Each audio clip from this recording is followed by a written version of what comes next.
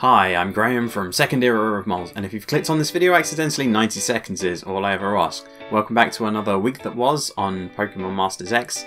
This week it's been a bit more busy. We've had the Champion Stadium again, and we've been able to unlock Master Mode. We've had Fright or Fight, the new Halloween event from last year. We've had Ho-Oh return in his event with Silver, and we've had the Midnight Spookfest event going on still. We've had the Battle Villa reopen, so let's see how we unlock Masters Mode, shall we? So for Hard Mode, to unlock Masters Mode, all I needed was a Fighting type, a Rock type, and a Ghost type. So I'm going to go through this one reasonably quickly, and then the detail will come when we unlock Masters Mode. In round 1, I took on Acerola, and my team was Morty and Driftblim, Brock and Onyx, and Brawly and Hariyama. So this one's about setting up Morty for his big sync move. Brock is using Rock Hard Determination. Brawly's using Rock Smash to lower that defense. Acerola gets some healing after her sync move. Thankfully, if you're using Phantom Presence over the 2 turns, that does enough damage to cancel that out, and you should get past Acerola quite easily. In round 2, I took on Molayne with Leon, Phoebe, and Roxanne with Probopass. You'll see that although I got the 3 of them in the first round, I carried on using them as much as possible through the rest of it, because you see stories of people who forgot one of their types, and I'm like, don't want that to be me. So with Leon, you're using Inferno to get that burn damage on, and then you're just setting him up for as many sync moves as you need. You've got your 2 supports who are going to be boosting his stats as well, and that one shouldn't cause you too much trouble. In round 3, I took on Olivia with Acerola, Kukui, and Cynthia and Garchomp. Again, you're setting up Cynthia for her sync move. You're using Sandstorm and Astonish with Acerola. Kukui's doing Leer to lower that defense. And then once you've used that sync move, it's just Earthquake, more Astonish, more Leer, maybe a bit of Accelerock to take down Olivia, my queen of rocks. In round 4, I took on Kahili with Mewtwo, Marshall, and Medicham, and this one you're just unleashing Mewtwo on them and make Kahili regret ever stepping up to the tee. Going to be using a lot of golf jokes with Kahili. And then how is the champion this week? So he's with 2 bug types. I used Pheromosa, Viola, and Morsi and Miss Magus, which I don't think I've used very much so far. So this one takes a bit more patience. Viola's doing Trap, Pheromosa is using attacks as your main striker. I was going for positive reinforcement, so I took out one side then the other to boost those stats. Miss Magus is just trying to protect Pheromosa as much as possible. And it takes a few rounds to get through this one, so you're going to need a bit of patience, but it should all come good in the end. And with that, you should have all 18 types. Your medal comes together quite nicely. Maybe I put it this side, probably this side. And then you can reset and do it again on Masters Mode. So I don't know about you, but after a week off of Masters Mode, I was ready to test myself again. So in round 1, you get a sync move countdown reduction. I took on Kahili, who was weak to psychic types. Almost said Psychic types. What the hell is that? What's a Psychic? And the team I used was Mewtwo, Bianca and Musharna, and Sabrina and Alakazam. I think that's a pretty well-rounded all Psychic teams, because you got a bit of everything.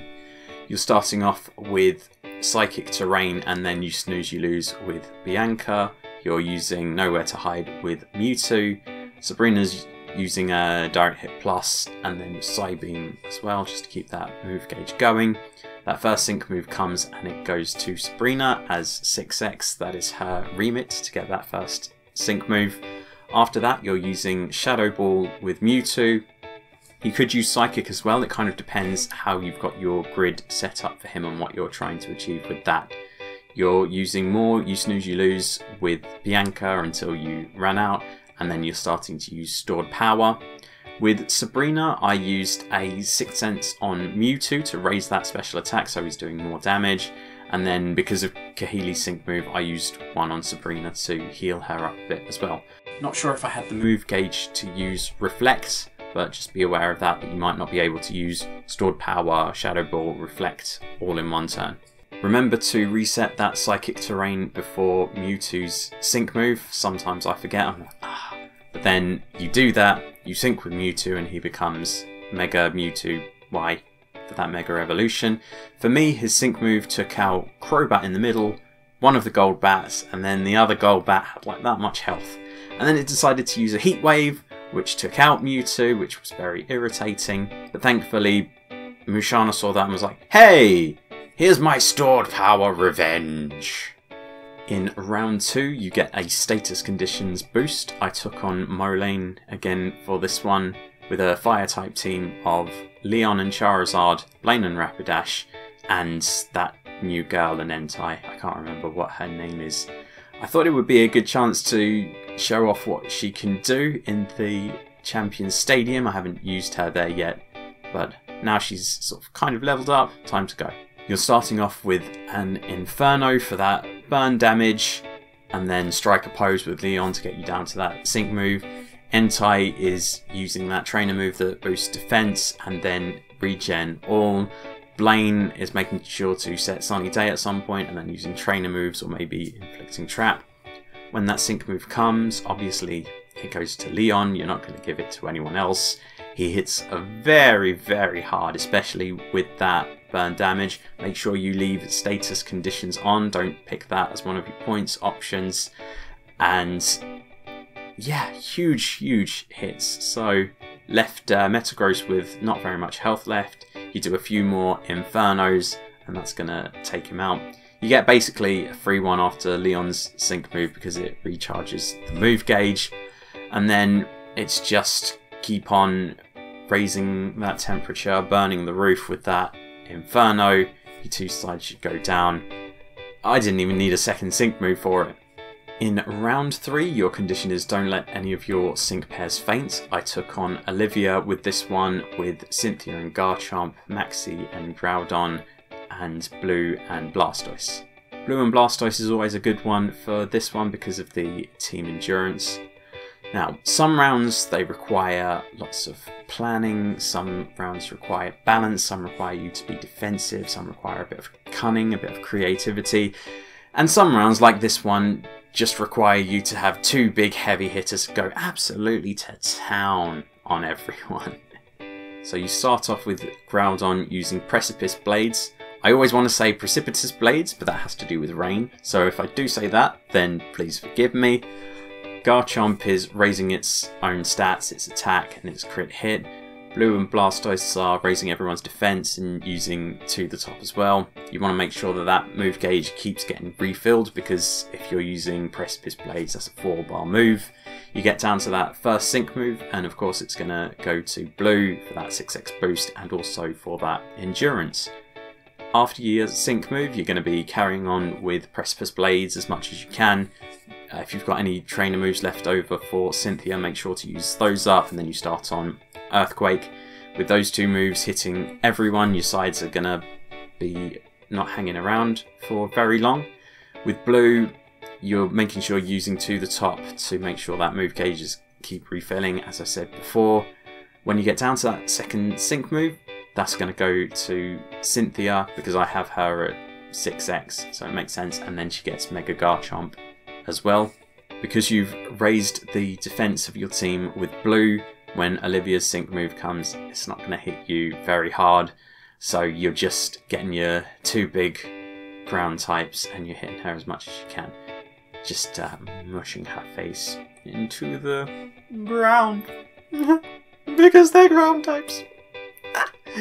Oh, I'm so good at jokes.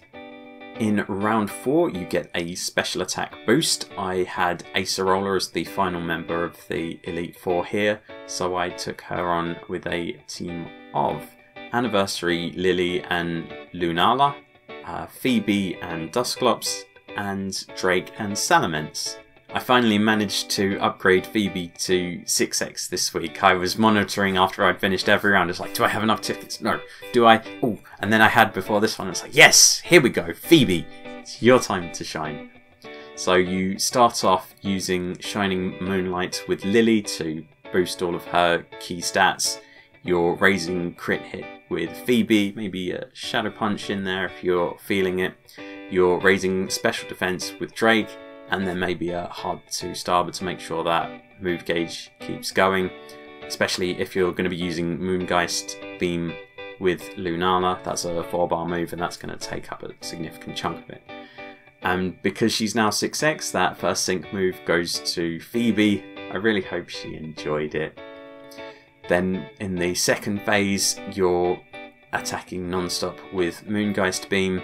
You need to make sure that move gauge keeps getting refreshed. Thankfully, you have Unbreakable Bonds with Phoebe to do that. You also have Hard to Starboard with Drake to do that as well.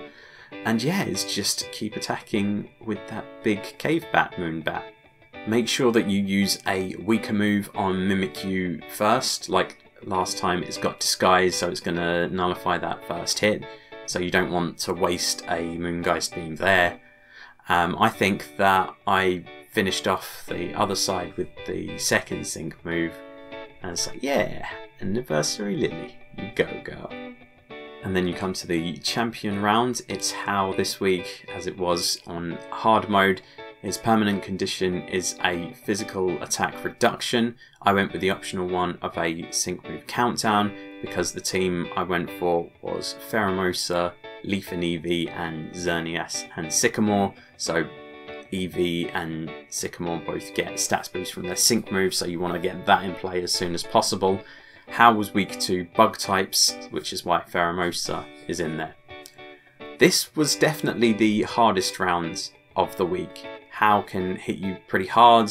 His discharge can also cause paralysis, which can be very annoying if you're stopped from attacking.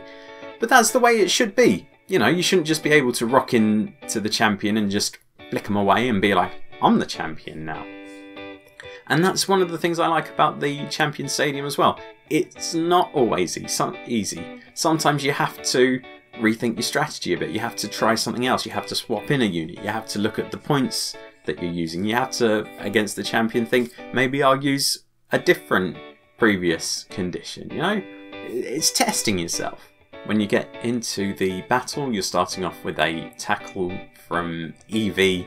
You're using there with Lucamine and then Bug Buzz as well. Xerneas is going to be using a couple of Dazzling Gleams.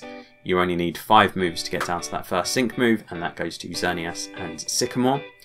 I started off trying to take out one of the sides to get that positive reinforcement, but then I thought, you know what, because of the physical attack reduction at the start, you're going to be using Bug Buzz, which is a special attack. You get a 6 boost on that from Xerneas' sync move anyway, so that means that you can just concentrate on Hal and take him down first. So after that sync move, Pheromosa's getting back on the Bug Buzz, Eevee's using Tackle again, Xerneas is using Horn Leech. Hal might use a Dazzling Gleam or a Disarming Voice, I can't remember which one it is, and that'll do damage to everyone. If he does that, you want to make sure that you put a potion onto Pheromosa before Hal uses his sync move. She's very glassy. If she's taken any sort of damage through the battle, she probably won't survive that sync move. So just keep an eye on that with Eevee and with her potions. You can use a World is Vast as well to get a little bit of casual healing. That's going to be helpful when Pheromosa gets low on health as well. And then when that second sync move comes, that's going to go to Eevee.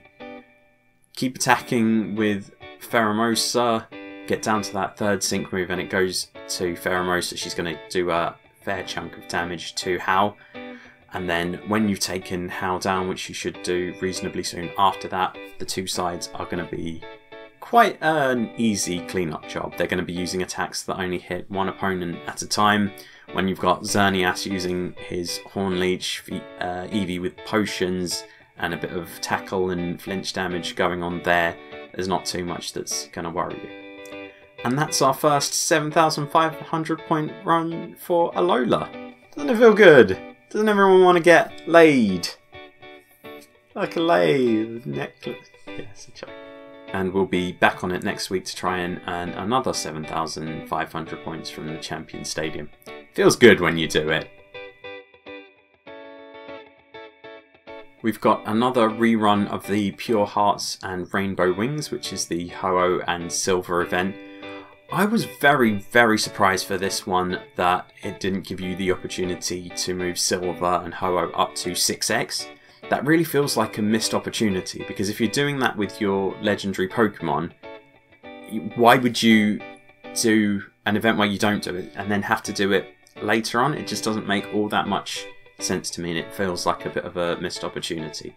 But you've got your rewards in there. You can unlock Ho-Oh and raise it up to 20 out of 20. We've also got the return of the Fight or Fright event. That's last year's Halloween event, and it's based around Acerola and her Mimikyu, and then Hilbert and Mighty Ina. I like the story of it. It's good to replay it as well. There's a full force battle to go along with it. There aren't any additional conditions to it. You just have to do it with less than 6 sync pairs fainting. So I took it on in the first round with Sawyer, Morty and Skylar and Swanna. I managed to do it with just those 3, but it was a bit of a challenge. So I thought, you know what, I'm going to learn from it, and I swapped out Sawyer for Misty and Psyduck. And the reason for that is that the Gengar that starts off is going to use poison gas. That poison gas is going to poison everyone. Obviously, my Skylar has antitoxins, so you don't have to worry about her, but you can use a full heal from Misty to take that poison away from Misty and Psyduck, and also from Morty and Drifblim. And from there, it's kind of a standard battle. You're syncing first with Skylar for that 6x boost. She's tanking Take Flight, potions. Misty is using Duck and Cover. That's going to give everyone a bit of casual healing. She's got potions as well. And then Water Gun is a 1-bar move that can keep that sync move countdown going. With Morty, you're using Pierce the Veil to boost up all of his stats. Hopefully you get refreshes and you can make his evasiveness so high that when his blind spot comes in, it hits everyone very hard. Most of his sync moves are going to wipe out the sides and do a lot of damage to the middle. You'll probably have to use either a Shadow Ball or a Phantom Presence to finish them off though. But if you're worried about the poison, you can use a bit of a weaker team first to make sure you just take out that Gengar and do as much damage through the rest as possible. And then you come in with your second team and they just clean everything up. Another reason I like this event is because you get so many tickets for completing it. You get 10 each of the 1, 2, 3 and 4 stars. Not too fussed about the 1 and 2 stars, I don't really use them very much, but the 3 stars and 4 stars are helpful. The Battle Villa has now reopened. I think I'm like 4, maybe 5 weeks late on my prediction of that reopening, so oopsie! Just remember to do your daily co-op battles, and remember that it is time limited, so if you're a bit like me and you're like, I'll do it later, you gotta do it at some point. I've been meaning to mention this for quite a few weeks, but your daily regional battles now give you regional scout tickets. So you've had a few from Kanto, you've had some from Johto, and now you've got some from Hoenn. And then it'll be Sinnoh, Unova after that, and so on and so forth. With the release of these regional tickets, I would have thought that the next villain event will be for a different region, maybe Johto. And see, then that would have tied quite in with Ho-Oh, because Ho-Oh is Johto, and you could have given like them as a reward for that and stock up on your Johto regional tickets. But that's by the by. I also think we probably should have done with another 3-star gear event by now. As I said, when the ghost types came out, it's like loads and loads of time between these, and it almost makes you forget about them. It's wasted. And that's another week that was. In the week that will be, we'll be taking on Uxie, who'll be in the Legendary Arena. We're going to get another egg event. I think there's going to be ghost types in there. But you're well past the 90-second mark at this point, so thank you very much and congratulations on making it that far. Hopefully the tips and tricks in here have inspired you to subscribe to the channel and follow me on Twitter so that you get told when next week's video comes out. That's for the week that will be though. Thank you very much for watching this one, and goodbye.